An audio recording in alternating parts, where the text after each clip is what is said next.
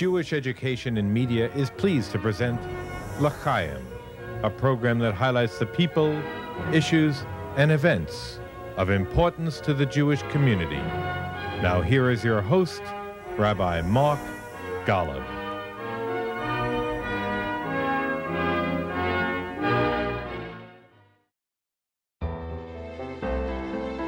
Every 4 years, Major League Baseball puts on the World Baseball Classic, the baseball equivalent to the World Cup. It gives us a chance to see the best players in the world. When I found out Israel was going to have a team, I thought it was a pipe dream. I never thought it was going to happen. We've got Zide, we've got Baker, we've got Bleish. Everybody needed to be Jewish, so there's no big name recognition. Jason Marquis, he was in Disneyland with his kids. He said, you know what? I'm looking to make a comeback, and maybe this could be the comeback. We all have a chip on our shoulder. I'm very excited. Should I look at you or should I look up there at the camera? One. Mike Davis with a drive deep to right center field. One thing about playing for Israel, Mazel tov. a lot of people don't like Jewish people.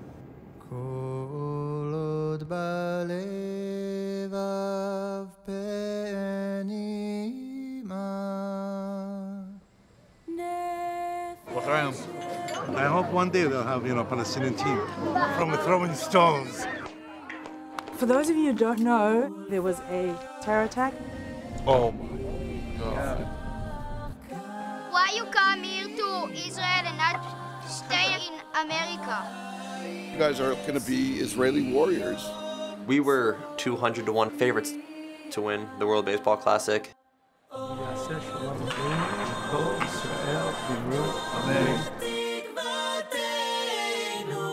For Team Israel, it's a chance for the underdog to get a crack at the big dog. It's not about my career. You guys aren't unknown anymore. It's not about any of our careers. And you thought all our people could do was finance. It's about something bigger. Can you please explain what the mensch to your right is? That's Jerry Weinstein, my manager.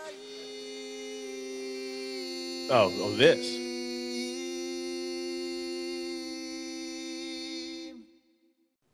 I'm Mark Golub, and whether you're a baseball fan or not, and of course, as many of you know, I am a big baseball fan, but whether you're a baseball fan or not, if you care about Israel, it was no small feat that Israel's national baseball team, for the first time in history, won a qualifying berth in the World Baseball Classic, an international tournament run by Major League Baseball where countries enter teams from around the world.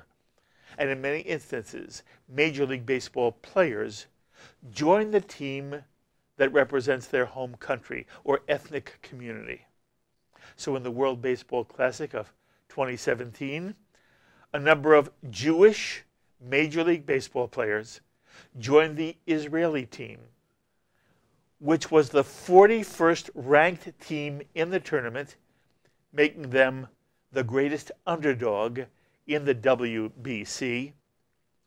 But in what's been called a Cinderella story, or David defeating Goliath, as you just saw, Israel defeated Great Britain to qualify for the WBC in Seoul, South Korea, where Israel defeated the number 3 ranked team, South Korea, the number 4 ranked team, Chinese Taipei, and the number 9th ranked team in the world, the Netherlands, as Team Israel became the first baseball team to ever go undefeated in the first round of the WBC's main draw. In the second round, Israel played in Tokyo and played its first game defeating the number 5 ranked team in the world, Cuba, and then lost in a rematch to the Netherlands, and then was defeated by the number 1 ranked team in the world, Japan, to end Israel's run in the 2017 World Baseball Classic, a run that stunned everyone and elevated the game of baseball in the state of Israel.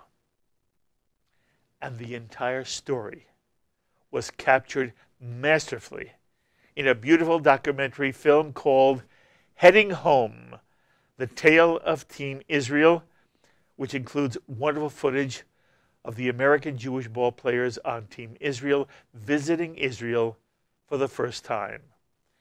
And I'm so pleased to be joined on this edition of L'Chaim by one of the three producers and the director of Heading Home, Jeremy Newberger. It is wonderful having you at this table. You did a magnificent job. Mazal Tov, congratulations on Heading Home. Thank you, Mark. It was a real pleasure to make this film. Did you enjoy it? No. Making a film is a terrible thing to do. Nobody in your audience should ever try to do it. It's just a lot of grief. But it was fun to do.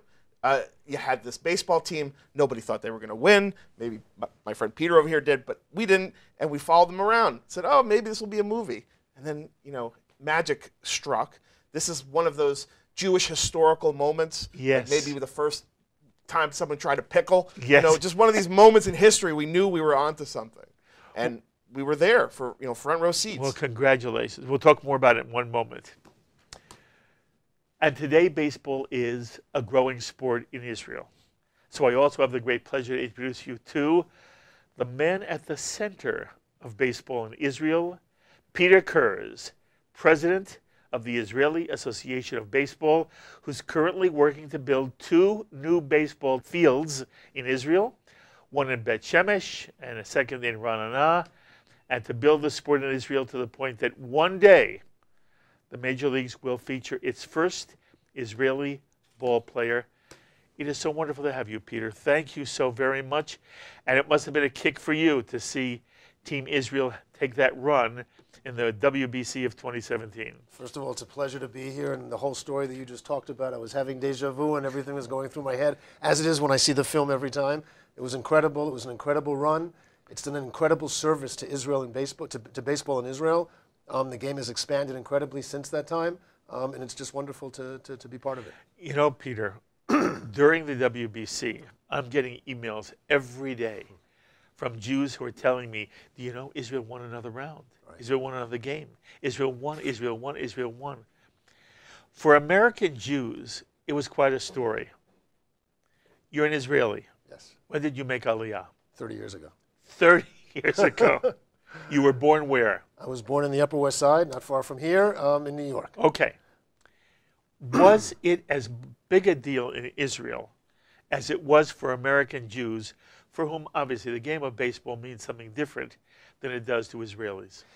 Today, baseball in Israel is not a major sport. Right. We have 1,000 kids and adults playing the game in Israel. It's been growing by at least 20 and 30% over the last couple of years. So it's getting more publicity. It's getting out there. When we won the first game against Taiwan, some reporters, Israeli reporters, were calling me up and asking me for interviews. There's a 7-hour difference between Israel and Korea. So when we were winning the games at night, it was early afternoon in Israel. Well, by the time we won the second game, they were getting me on radio talk shows, sports talk shows. By the third game, they were waking up all of a sudden and having me on sports TV shows. And when we beat Cuba in the second round, they already had me on the nightly news. So it definitely made an impact in Israel. Mm-hmm. I don't think anybody in Israel today can say, what is baseball? You know, is it in Israel? Is it here? Everybody knows that baseball now is in Israel. It's made a big impact. By the way, you're not the first person to try to make baseball a reality in Israel. And there was, for a little bit, there was at one point recently sort of a baseball league where you had teams from various cities, and you had Art Shamsky as and you had Ron Bloomberg as also both as managers of the various teams. There were not major league ball players playing, but it was Israeli ball players, but major league ball players were managers. It did not succeed. By the way, was this Dan Duquette as well? Yes, Dan Duquette was the head of player personnel. Okay. 10 years ago, let's put it this way, 12 years ago, a guy named Larry Barris called me up and said he wanted to bring a professional baseball league to Israel. I said, you must be crazy. We met in a Starbucks in New York. He gave me his whole idea, his whole spiel, and I said to him, you must be crazy. And 2 years later, there was a professional baseball league in Israel. It was a 2-month league, 6 teams. It was fantastic. There were about 60 games being played all together. They played in Tel Aviv. They played in Petach Tikva. They played in Beit Shemesh. They made 3 fields just for those games. It was an incredible summer. Unfortunately, after that summer, the guy went bankrupt. He was never to be heard from again. A lot of the people who are today involved with Israel baseball came from the IBO. I assume, yes. There's a lot of people still around from those times. He made great publicity for us. He left us with a lot of unpaid bills.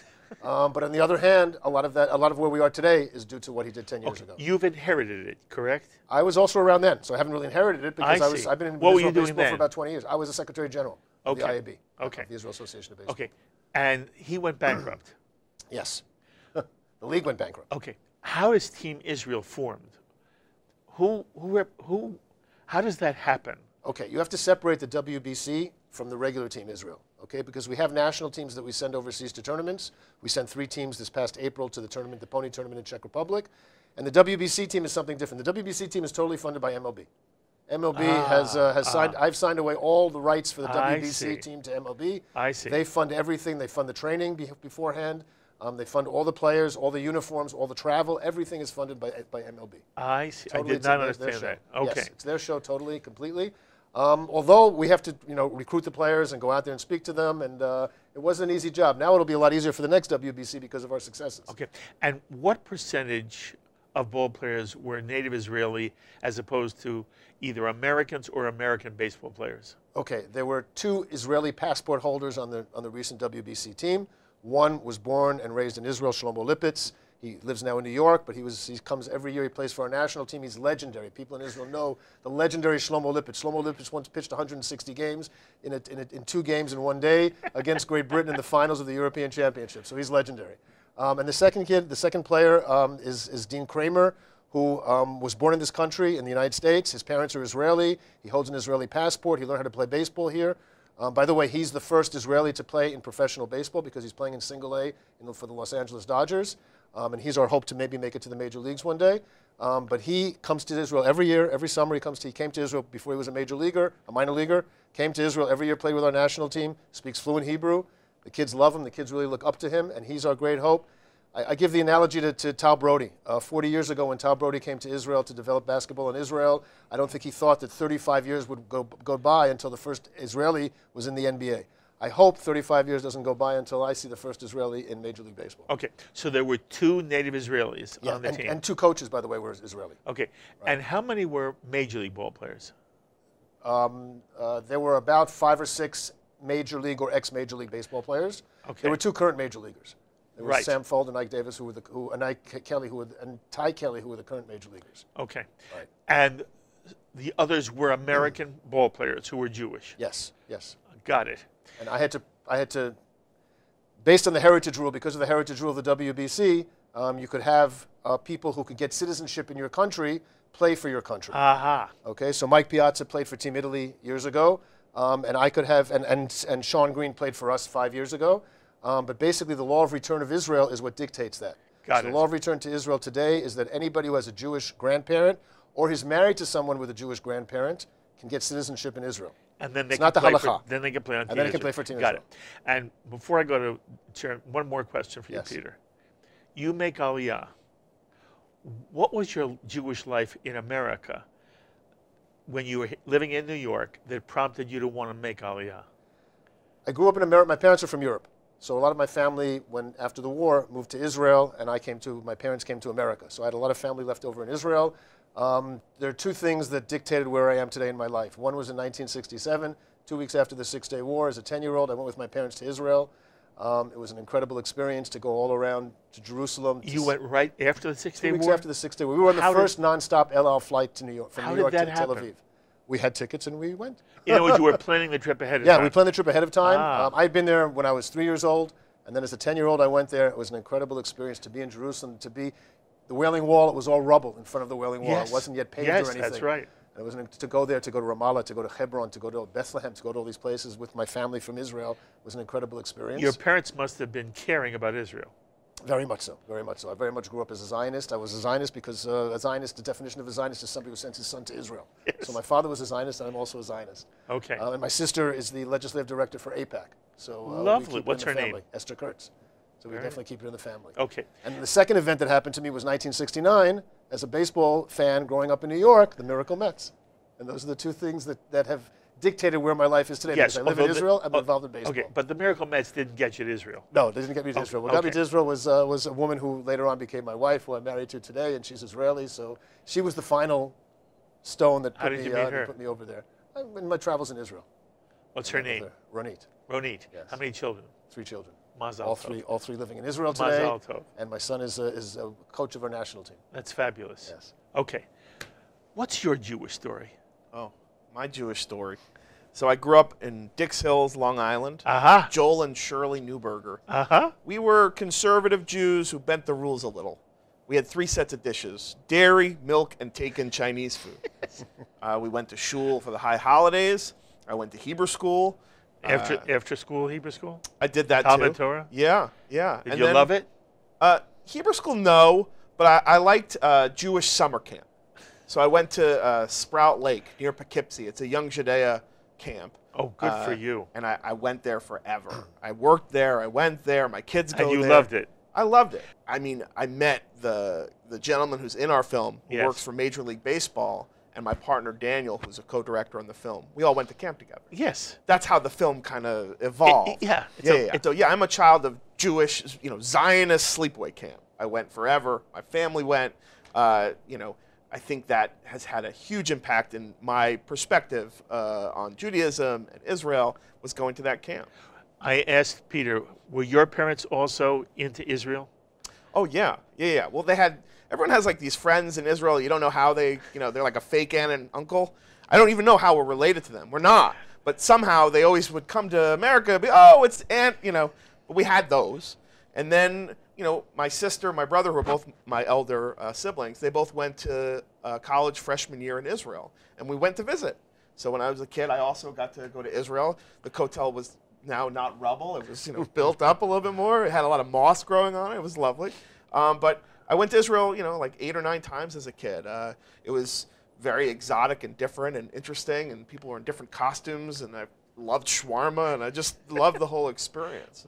So I went to the Jewish sleepaway camp until freshman year of college, where I actually went to Israel for my freshman year. That's marvelous. Yeah. You're also married. I am. Children? Yeah, 2 children. Has your family gone to Israel? Yeah, we've taken them a couple times to Israel, which they also love. Because, like I mentioned, my kids now go to the same Jewish sleepaway camp that I went to with my partner, Jonathan May. That's fabulous. Yeah, so they're legacy now. We're a legacy family there. But yeah, we love Israel. My wife was not born Jewish. She converted to Judaism, which is interesting because when I met my wife, her family were huge Yankee fans. I grew up out in Long Island. My dad, he didn't want to park at Yankee Stadium, so he made us Mets fans. Now, because we were Mets fans, we were going to Shea. When I met my wife, her grandfather played with Phil Rizzuto. What do you mean played? He was on Phil Rizzuto's team before Phil got tapped for the minors. Oh, my goodness. And Phil Rizzuto said in his book, his autobiography, that James Castrotero, that's his name, was the best shortstop I ever knew. So I was marrying into a Yankee dynasty. So we made a deal. She converted to Judaism. I became a Yankees fan. And then fair trade. Yeah, it's a fair trade. What's her name? Michelle Newberger. Yeah. Okay, that's lovely. And if Michelle were here now, and I said to her, Michelle, what's your Jewish identity? Yeah. What would she say? I mean, when you convert to Judaism, they put you through the ringer. So she went to Hebrew school. I had to go with her, on the Upper West Side. We had a conversion process, a Beit Din. She hopped in the mikveh. She was questioned. She was interrogated. The whole schmear. Yeah, she's more Jewish than I am. So she would describe probably that process. And then she later on was bat mitzvahed. So I think, we now have 4 sets of dishes. Dairy, meat, taken Chinese, and then sushi because that's become more popular. Very nice. We're keeping up the tradition. Okay. By the way, you have 2 sets of dishes for kosher? Yeah, we do. It's kind of symbolic, But it means something to you. Yeah, I mean, I don't want to break with the traditions that I grew up with. I think, I think it gets a little less and less every generation. I'm aware of that. So I really try and push the celebration of the holidays, even the smaller, less traveled ones. And, we do all of the things that, I grew up doing. With What's the wooden spoon and the feather, Oh, really? The chametz and the, yeah. You go searching for chametz. I do. It's fun. I usually just put big pieces of bread everywhere. It works. Yeah. Definitely. And what about your Seder? What's a Seder like at your home? Oh, well, Passover is my favorite. It's our favorite. So first off, I take my whole family on a tour of the Lower East Side every year, where we go down to the pickle guys to get some of that fresh-made horseradish. My son and I like spicy, so we get jars and jars. There's a guy outside front with a gas mask on who's putting the root, making the horseradish. So we get like jars and jars of that. I mentioned pickles earlier, bunch of pickles. And then, we explore some of the haunts of my parents' childhood in the Lower East Side. Like That's what? where they grew up. Well, the tour's getting less and less places now, but where do we go? We start off at Kosar's, we get a Bialy. Then we go to the pickle guys. It used to be Gus's. The pickle guys are there now. Then you go up a few blocks to Economy Candy. You get some candy. Russ and Daughters. This is all food related. Yeah, well, that, was the Lower East Side experience. Yeah, it's a food crawl. Of course. See. We end at Katz's. If you can make it to Katz's at the end of this trip, you're a champ. You're the rabbi. I got it. So, I got it. But yeah, I mean, that Passover is our favorite because of the foods probably, and the story is really kind of fun and interesting to tell each year. Where do you live now? Now I live in Yorktown Heights up in Westchester. Very nice. Yeah. How many people do you have at your Seder? It's usually like 9 or 10 these days. It's my sister's family. My brother lives in Israel. He married an Israeli woman. They live in Renana. They just saw the film played in Renana recently.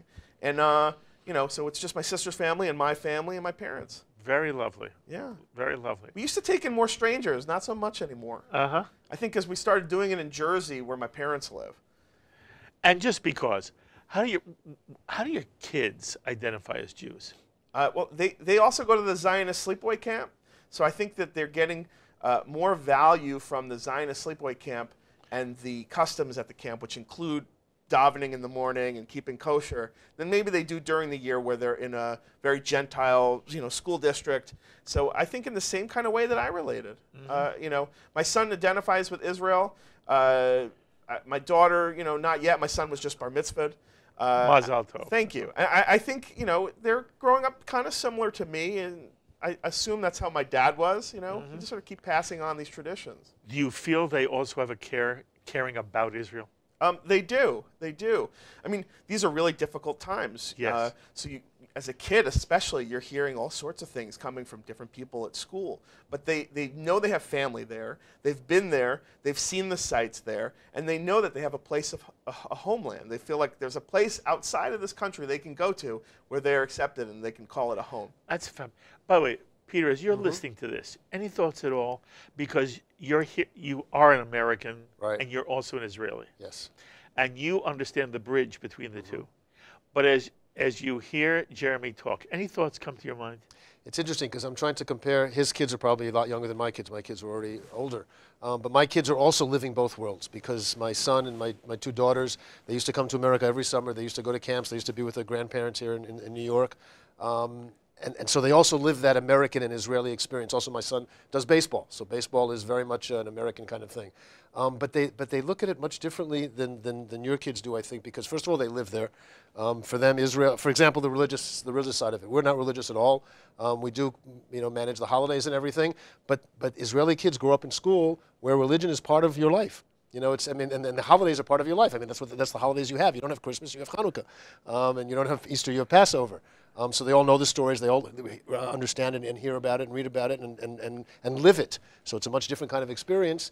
And also what you're saying about the great problems that are today in Israel. I'm just thinking back. The cafes are filled. My kids live in Tel Aviv. Two of my kids live in Tel Aviv. They go to the cafes. You can't get a reservation at a restaurant. And then there's tension in the northern border, and there's tension in Gaza Strip, and Israeli life is just going on as normal. Right. And that's the amazing dichotomy of what's happening in Israel. Because I went there because I'm very proud of it. A lot of Israelis are trying to get to America. I'm not coming back to America. I'm very happy that all my 3 kids are living there. They all have careers. They all have lives in America. How old are you, children? My daughter is 32 years old, and she's now pregnant with my first grandchild. So what does she do? She works in Castro. She's a fashion designer in Castro. She studied for 4 years here in New York, and now is in Israel and is the designer of all the baby clothes for Castro, which is the largest design house in Israel. Okay. My son is involved in finance. He was a lawyer, and now he's involved in finance, very high finance. And my daughter just graduated as a designer as well, as a designer and as a... You've done wonderfully. Yes. That's wonderful. Definitely. And it's interesting. Your children seem to have a commitment to Israel, yes? Totally. And you just referred to the fact that the American Jew, let alone the American, but the American Jew who doesn't know Israel intimately, right, everything he or she knows is what they get from the media. Yes. And the media is going to focus on the conflict. Right. And when you're in Israel, you realize it's a society, a full, complete, vibrant, exciting society, like any other. Yes. But when you're in Tel Aviv, the fact that there's something going on in Gaza, or on the Lebanese border, or on the Syrian border of the Golan Heights, it's not like it doesn't matter, but it doesn't impact daily life. Right. And life goes on with all the headaches and problems and all the joys of life. Yes? Totally, completely. And that's why baseball and this movie was so good. Because it showed to the American public for once what's happening in Israel. That there's more than just the wars going on in Israel, and there's actual life of baseball and kids going out and playing baseball and being there.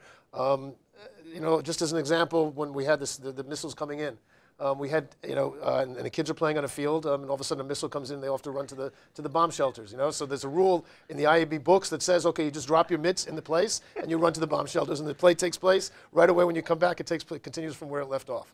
And the movie, being out with the movie and showing what's happening in Israel and showing this everyday life is an amazing, amazing experience. Was there anything as you made the film? By the way, you made it with 2 other producers, who it looks like the 3 of you are good friends. We're good buddies. Okay, it helps. Okay, their names again? Daniel A. Miller and Seth Kramer. Okay, so Daniel, Seth, and you, as you make this film, was there any surprise for you? I don't even want to give you a theme. Any surprise at all? When you made the film, did you say to yourself, gee, I hadn't thought of that, or I hadn't expected that, whatever that is? Yeah, there were surprises every step of the way with this film. Give me an example.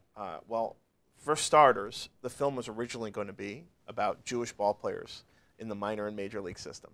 So we went around and interviewed Jewish ball players at spring training with Jonathan Mayo. He's the 4th producer of the film. He writes for MajorLeagueBaseball.com, and he had relationships with all of the Jewish players. He had been fostering those. He covers the sort of the beat where what do you call it? Prospects. So he knew all the Jewish players. He got us access, and we interviewed Ike Davis. We interviewed Sam Fold. We interviewed Josh Zeid. And the These goal guys was became what? The goal was to at that time bring them on a trip to Israel, like a birthright trip, and see how these American Jews, a lot of them who didn't have bar mitzvahs, who didn't really have a Jewish upbringing, would respond to a trip to Israel. So we filmed a glorious sizzle reel, which ended up in our Kickstarter video that you saw, and we couldn't get the funding we needed to bring them to Israel. Now, lo and behold, the same guys we interviewed ended up on the qualifying team in Brooklyn of Team Israel, and then it was game on. So I was first surprised that a film that we had thrown into the cupboard was breathing new life again. And I didn't pay attention to the Brooklyn qualifying series. How honest. I was so angry that our project had fallen apart. I was like, fat, I'm not watching this. But then we got the call. It said, hey, there's a guy in Chicago who's willing to fly you to Israel with the team. It was like, oh, that's what we were planning. So then we had 3 months to just put it all together. And then they say, oh, you're going on Sheldon Edelson's private jet. Like, what? I mean, that was surprising. And then when we got to the country, these guys are diaspora Jews like I am. And now they're experiencing Israel, which my 2 partners and I all had done a freshman year of college. We all had been to the holy sites. We had all, culturally mixed it up with Israelis. We knew what to eat. We knew what, to do that was fun. And we were sort of, while they were on the tour filming them, kind of the off-the-beaten-path ambassadors. So that, someone like Ike Davis would ask me, hey, where should we go or what should we do? And, the tour was great, but they weren't seeing, from my perspective, the Israel that I remember. One particular piece that's in the film is interacting with Palestinians. That was not on the tour. I imagine the tour company was a little bit more on the conservative side, and they were going to Israeli Air Force bases and taking them to the holy sites. So while we were in Jerusalem, I scouted out a cafe, in the Arab Quarter where they could experience, delicious Turkish coffee and meet some Palestinians, and then took them on a trip of the shuk where they could go in the market and haggle for, tchotchkes and shirts, and that is a very surprising moment in the film. I won't spoil it, but there's a shop owner that is an amazing scene where you don't see it coming. That someone in the shuk knows more about baseball than the player that's in the shop. So I think that there were surprises along the way in how they were interacting with Israel, how they were transforming, because a lot of them went through transformations on that trip. Is that true? Yeah. You saw them grow in some way. Yes, we saw them. Give me an example. Ike Davis shows up. He's not used to being... By the way, because there is at least one person out there who's not a baseball fan. Okay. Okay. Ike Davis played in the Mets. Yeah, okay. Slugger, beloved in New York. Totally. You know, currently retired, but he's been on the Mets, on the Dodgers, on the Yankees. The Yankees briefly. So he was probably the most recognized player of Team Israel on the trip in Israel because of all the expats that live from New York in Israel. He's who the kids were saying, Ike, you know, autographs, oh, really? et cetera. Yeah. So Ike gets there. He doesn't really know what to expect. He's not used to being identified as a Jew in public. And here he is in Israel wondering and nervous, like, is this safe for me to be identified this way? And we watched him as he got to experience the culture and the people of Israel and the sights and the sounds and the history really change and, you know, feel comfortable to the point where he was contemplating, hey, this could be my homeland. That's a transformation that we witnessed. And there was many of those.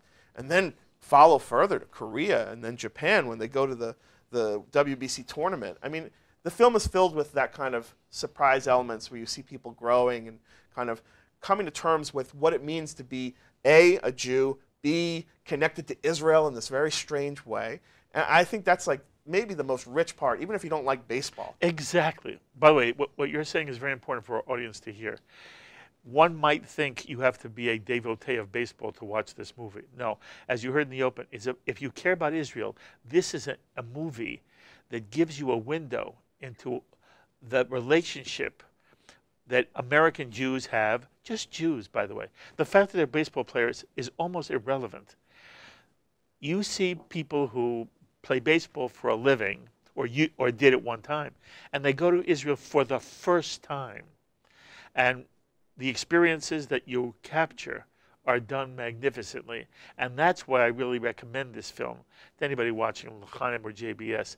And that must give you some satisfaction. Oh, complete satisfaction. I mean, you know, you don't know most of the time when you're making a film if the film is going to be a success, if anyone's going to want to see it. We knew as we were going through following the team that we were onto something. You know what the funniest moment was? I was in Korea. They had just won their third game. And all of a sudden, I mean, Peter's looking at an article about the team in the New York Times.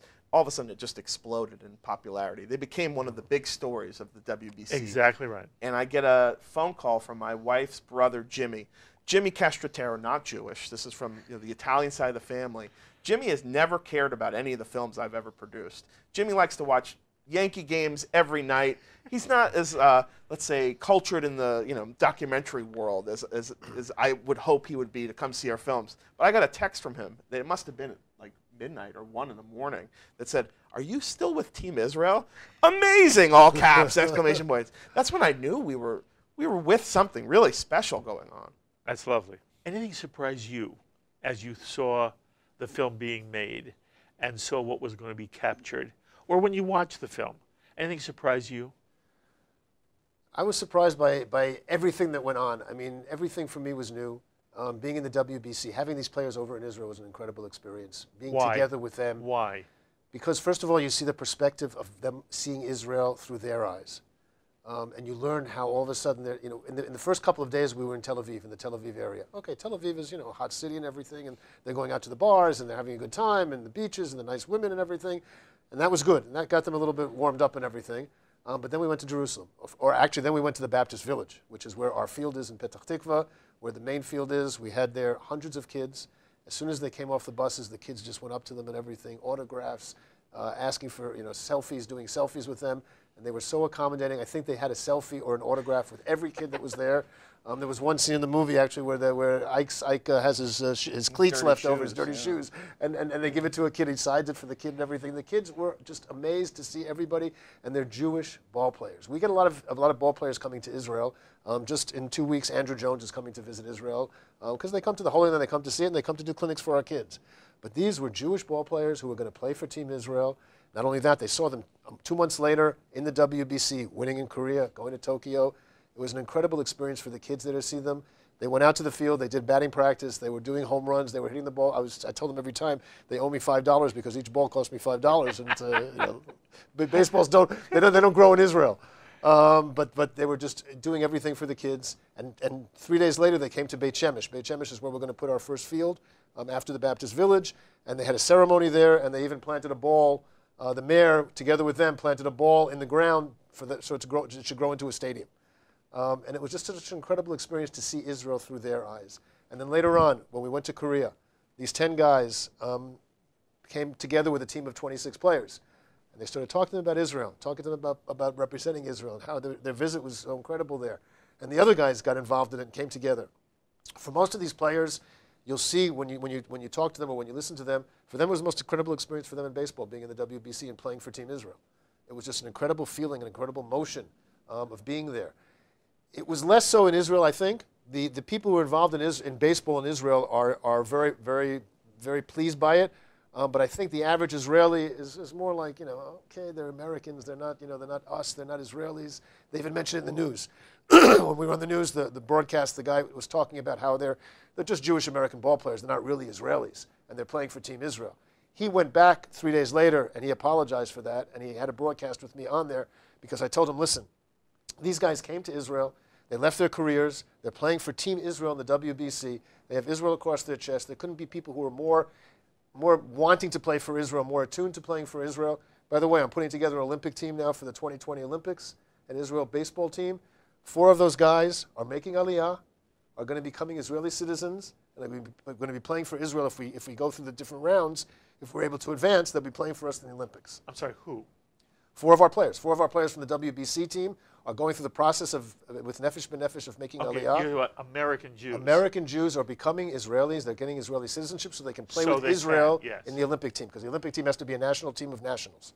And I'm also working on Ike Davis. I'll be seeing him in a couple of days and trying to get him to make a citizenship and become an Israeli. But these people, these guys, these American Jewish players are so identifying with it that they want to become Israelis also, and they want to help Israel further in baseball. These are not necessarily major league baseball players. No, they're all minor leaguers. They're all minor leaguers because the major leaguers won't be able to play in the Olympics. But the minor leaguers, hopefully they won't advance to the major leagues until 2020. I'm taking a chance. That's okay. I'm willing to take a chance. But we're working with 4 of these guys who are going to be coming to Israel in October, by the way. They're going to be coming to Israel in October. They'll be giving clinics in Israel in October. They'll be getting their passports in October and becoming real Israelis in October. And from there, we'll take it from there. Okay. I want you to reflect for me on this sort of complicated and in some way sensitive topic. Jewish ball players playing for Team Israel. Right. And the difference in the Jewish world between national identity and a sense of family. You and I understand what it is to be a Jew. All 3 of us understand. To be a Jew is part of a family. Yes. And it doesn't matter where Jews live.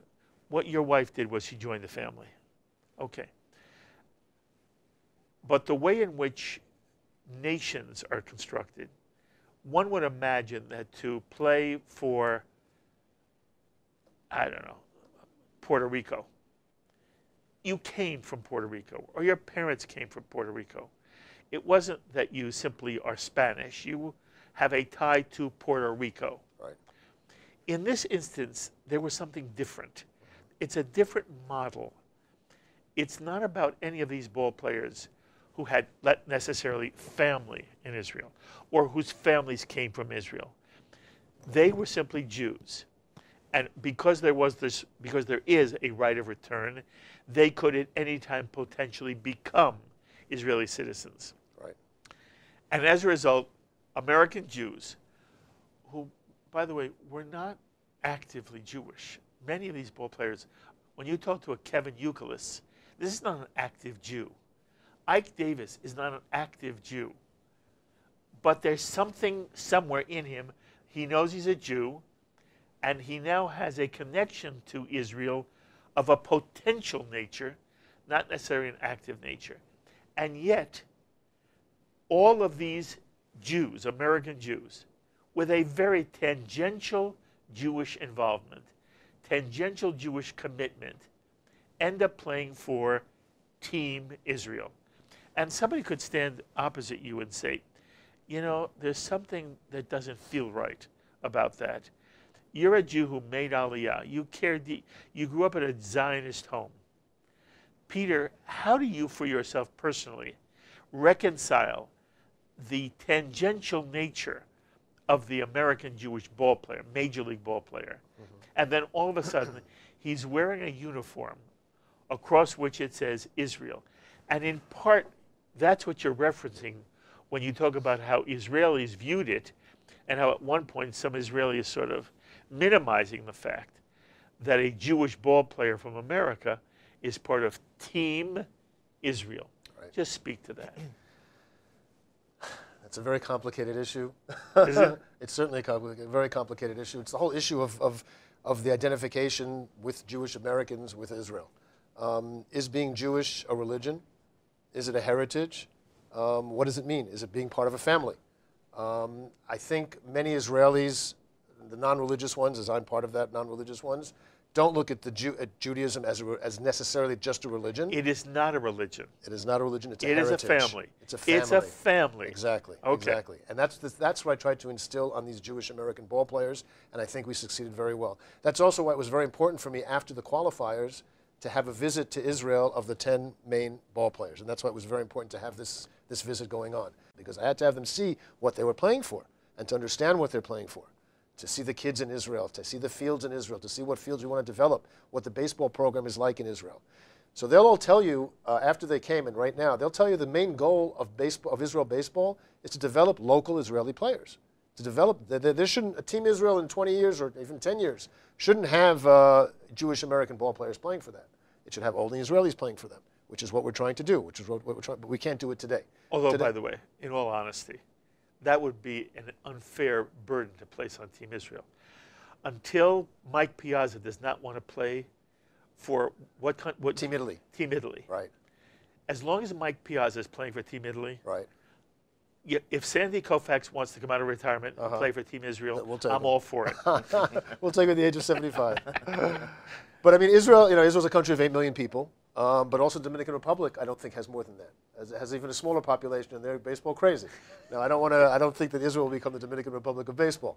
But certainly the eventual goal is to have Israelis play baseball and develop the game. That's why we want to build the fields also. Yes, and we want ultimately Team Israel to have a majority of native Israeli ball players. Exactly. Even if there are some Americans who join, who are Jewish Americans. Right. Yes, just as Mike Piazza can do that, yes, there can be a ball player from, but you want the team to be indigenous to Israel, which was not true this time. Right. No, it was not true this time. That's why it was important for me to have them come visit and to do a birthright trip of ball players coming to visit and knowing what they were playing for. Because it's great having them there. It's great from, we were ranked number 41 in the world, Team Israel. And now we're ranked number 17 in the world. So we advanced because of the American Jews, not because of the Israelis. And they helped us, which was great. But I also want them to feel what they were playing for. And this trip certainly helped do that. And also when they came back and they were in Korea with the other 16 players, they instilled that on them. And now you're seeing it. Now you're seeing more players are coming to Israel. They want to come visit me in October. 4 guys are making Aliyah.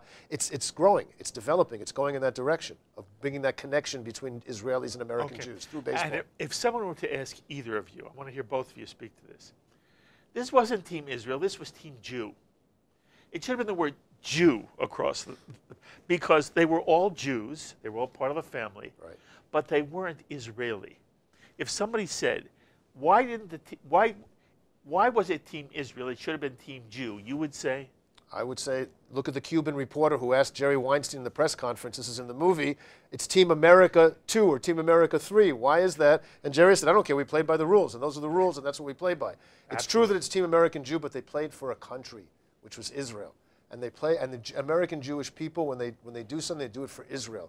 And Israel is the country they played for, Israel is who they did that for, and Israel knows that the American Jews are supporting them, and they're supporting the American Jews. That's beautiful. Anything to add? I would say look at some of the people who live in Israel. Look at Peter. Is he a Jew or is he an Israeli? Both. He's both, right? He made Aliyah. But what good fortune that our film crew was dealing with Peter and the ball team was dealing with Peter when we were pitching, hey, can we come to Israel and make this film? Imagine if it wasn't someone like Peter who looks like he could be, tailoring my jacket here on the Lower East Side.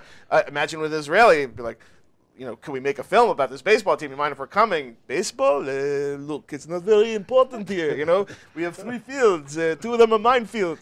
You just imagine we would have been shut down immediately. So I think the character of Israel is a melting pot of people, and a lot of Americans and expats live there. And as diaspora Jews, we're connected because it's our family who's over there. That's why we plant so many trees. Each of you are baseball fans as well. Yeah, yeah. Yankee fan, Mets Met fan. You and I are closer in age. Some of the people who were important to you on the Mets are important to me. Because I'm older, I start with Jackie Robinson. Okay. Jackie Robinson is my first hero, and he also has a profound influence on me how I view the world and the struggle of the black community and my identification with that struggle.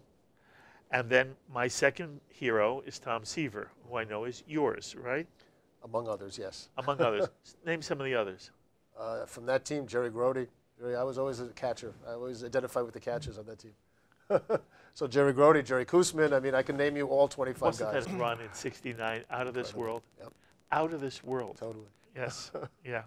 So do you have any chance of getting some of the baseball stars, having no idea whether they're Jewish or not, to come to Israel because you are promoting the game? Is there a chance Tom Seaver would one day come to Israel for this? Have you thought of trying to get some, let alone Sandy Golub? Sandy Golub is a very private man. Yes. Very hard to get to do anything. Right. But there are people who, either because they like the limelight, or they might like a trip to Israel, or they might come if they get paid, that they would come and help Israel develop baseball. Right. Well, first of all, we bring coaches to Israel. Now, we received a lot of money from the WBC for reaching 6th place. A great bulk of that money is going to the fields in Beit Shemesh and Renana that you mentioned at the beginning to help build those fields. And hopefully, Bezrat Hashem, we can start building those fields before the end of this year. And that's what we're trying to do right now. Our second thing that we did with the money was to bring coaches, actual coaches to Israel, European coaches, American coaches, to come there and to spend a week or 2 weeks with our players and improve the quality of the play. The play has improved dramatically. The IAB has an academy, a baseball academy, where we have our younger players training there, and that's what we've done also. We also are bringing professional players to Israel because they're coming to Israel. They're coming to visit Israel. Robinson Cano, unfortunately, he was just fined for 80 games, but Robinson Cano was in Israel this past winter and came to the Baptist Village and spent 3 hours with our guys in the Baptist Village, teaching them and hitting home runs. Fabulous. Andrew Jones is coming in 2 weeks to Israel, and he's going to be with our guys in the field. He plays for the Baltimore Orioles. He played for the Baltimore Orioles. Yeah, he's retired. But more and more guys are coming to visit. More and more players are coming to visit Israel and then spend time together with us. And then our 4 WBC players who are making Aliyah will be coming to Israel in October, and they'll be doing clinics. They'll be spending 2 weeks going all over the country doing clinics for all the kids. You can't imagine the kids when they come there and when they see that. I remember when my son was 12 years old, 2 pitchers for the Atlanta Braves. This was in 1998 or something like that. 2 pitchers from the Atlanta Braves came. He got a wristband. He didn't take it off for 3 months when they gave that out. It makes such an effect on the kids living in Israel when players come and they're there and they're doing clinics and they're visiting with them and they're seeing them. It's incredible. The visit of Team Israel when the guys were there in January of 2017 had an incredible effect on all the kids. Yes, and we should acknowledge what they call football, what we call soccer. Right. That's the sport in Israel. Yes, that's the big sport. And basketball. And basketball. And absolutely right. Would be number 2. Right. I don't know whether baseball can ever catch on to that extent. But first of all, for many Americans who live in Israel, if there were some quality baseball, I think it would be nice for them. And it may be that there are Israelis who will really become captivated by the game. Look, you always hear people say it's a different speed. Baseball is criticized for being too slow. I find it, the slowness never bothers me. That's the most honest way to say it. Right. But it would be a kick for me if one day baseball were a game that was really part of the Israeli scene.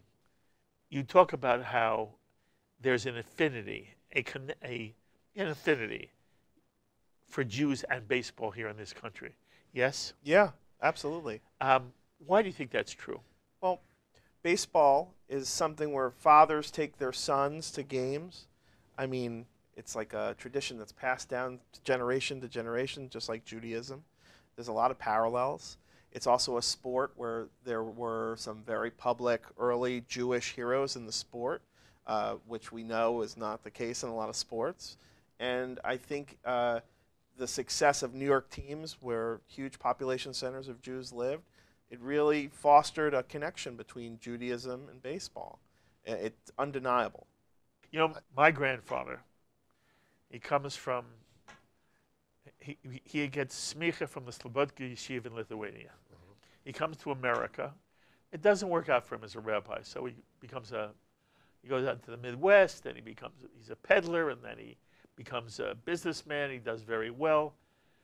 I never imagined him without what was then a transistor radio by his ear, listening to a baseball game. And we grew up when there were 3 baseball teams in New York. There were the Dodgers, the Giants, and the Yankees. That meant you almost could have a game every single day. Right. And his business was in Ohio. He was a passionate Cincinnati Reds fan. So I grow up, there's baseball all around me, but primarily because of my grandfather. And you know, we had one of the first very small RCA TVs, and then on PIX they began showing the Yankee game or the Giant game. Both were on PIX, so they couldn't be on at the same time, but you would see one game or the other. And the Dodgers I think were on OR. And so there was always a game on, or there was a game in his ear. And in some way, it became associated for me with being Jewish. Mm-hmm. Does that resonate for you in any way? It totally resonates. When I was growing up here in the 60s, I had a better chance of being a Jewish owner than a Jewish player. There were more Jewish owners than there were Jewish players. Today, there's a real renaissance of Jewish baseball players. There are 15 players in the major leagues. Unfortunately, most of them, I think maybe 1 or 2, have 2 Jewish parents, and all the rest have just 1 Jewish parent. Alex Bregman is the best example of a guy who has 2 Jewish parents and is very well understands where he is in the Jewish world. But today there's hundreds of minor leaguers. There are hundreds of minor leaguers who play baseball, and it's you know, as the guy who needs to find out what's going on in terms of populating my WBC team. It's very interesting to see all these guys coming out of the woodwork all of a sudden and telling me that they happen to be Jewish and they like to play for Team Israel as well. There's definitely more Jewish identity in baseball than any other sport. There's no doubt about it. There's more appreciation for the game. I think also in Israel, my goal is to have baseball, baseball and softball together, which is today in terms of people that participate, is probably the number 6 or 7 sport in Israel, to be the number 3 sport. I really want to get up there after soccer and basketball to have baseball, softball be up there. That would be lovely. And I think it will take another. Listen, we're building 2 fields, and as they say, when you build it, they will come. And there's no doubt that if we build these 2 fields in these 2 locations, more kids will be playing, more kids will come out and play. They'll understand the game, they'll appreciate it more, and that's our goal in the end. I wish you every success. Thank you. Before we close, if people want to see your film, how do they see your film? And you know, I want a closing comment from you. As a filmmaker, as a passionate Jew Zionist, I want to hear what this really means to you as you now step back and look at it. So first tell us, our audience, how do we see it? And what did it mean? As you look back, what's it mean to you, so Jeremy? Right now, the film is touring the film festival circuit. We've been at like 30 Jewish film festivals. The film will be eventually in theaters, I think sometime in July, August, and then your audience can see it. And it's great. The audiences are really loving this film. It's a crowd pleaser. It's the first film I've done where in the audience during the film, they're cheering when the team wins, like they're at the ball field. It's really peculiar. Audiences don't usually do that. So I think when the audience gets to it, they're going to love it. In terms of like just looking at the experience and what does it mean? Yes. I mean, this is my 7th film, my first Jewish film. And I knew I wanted to do a Jewish project. It's sort of something that's always in your mind as a Jew, that you want to bring your Judaism to work at some point. So when my 2 partners and I started talking to Jonathan Mayo, and this was working out, it was very exciting because this was going to be the perfect Jewish project. It brought in sort of pop culture, it brought in sports and fun, and it brought in Zionism. It just had it all. So I think we lucked out. We hit a Grand Slam home run. I mean, I pinch myself that we were able to get access to the team. And we got access to the team, from Peter, so we're grateful when they were on their trip to Israel. It was then that we had to beg Major League Baseball to let us come to Korea and Japan and raise money and the rest. So I think it was a miracle that it all worked out. But to be a fly on the wall when Team Israel does this incredible Cinderella story, I mean, we were lucky. We got lucky. You did a fabulous job. Your film makes Jews feel proud. And what you're doing, both of you, is a major contribution to Jewish life and to the state of Israel. I wish you both kol tuv v'hatzlacha. You should only have success wherever you go, anytime you make a film. I wish you all the success in the world as you try to grow the sport of baseball in Israel. And I hope both of you will stay in touch with me. And if there are other reasons that I can have you on, and you can tell me the next chapter of the story, okay, we should stay in touch. Definitely. As baseball grows, I want to hear about it here on L'chaim. Okay. And if there's anything you do in your next films about Jewish nature, you come and you talk to me about it. Fair enough? Yeah, makes sense. Fantastic. It is a joy. Thank you so much. Thank you very much. Thank you very, very much, both of you. What a pleasure. Next time you come to Israel, come to a game. I will come to a game, okay, and you'll make sure I get great seats. No, I want you to throw out the first pitch. Oh, made a deal? Throw out the first pitch. That's Are you kidding? Are you kidding? You got me there. All right. Peter Kurz, president of the Israeli Association of Baseball. Jeremy Newberger, producer-director of the film Heading Home, The Tale of Team Israel. Both individuals who are making a major contribution to Jewish life, each in their own way. As always, I invite you to be in touch with me with any thoughts or comments you may have to any of the ideas expressed here on this edition of L'chaim. Please email me, write me, post on our Facebook wall, or tweet me. I look forward to hearing from many of you. Until the next time, I'm Mark Golub. L'chaim, my friends, to life.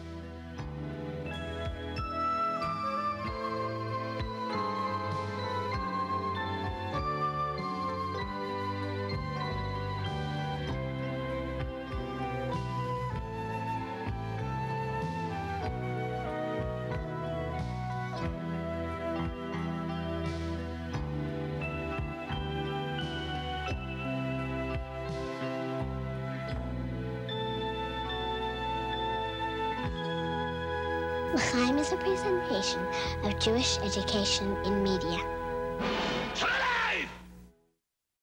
We would be pleased to send a complimentary DVD of this program to anyone who wishes to support JBS with a tax-deductible gift of $36, double chai or more.